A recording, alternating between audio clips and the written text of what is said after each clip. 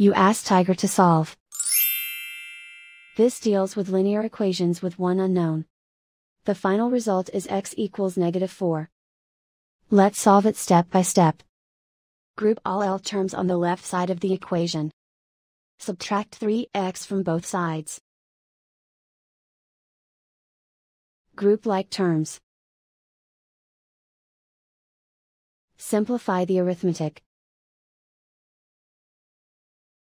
Group like terms. Simplify the arithmetic. Group all constants on the right side of the equation. Add 7 to both sides. Simplify the arithmetic.